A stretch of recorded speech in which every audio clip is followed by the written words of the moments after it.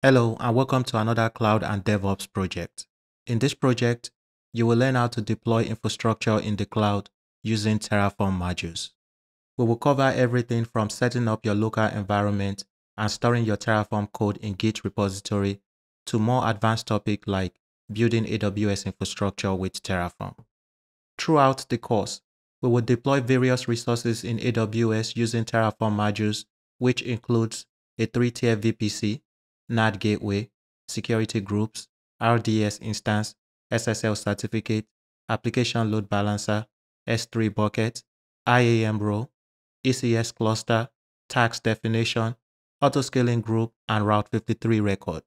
By the end of this project, you will have solid understanding of how to use Terraform modules to deploy infrastructure in the cloud and be able to add this valuable skill to your resume.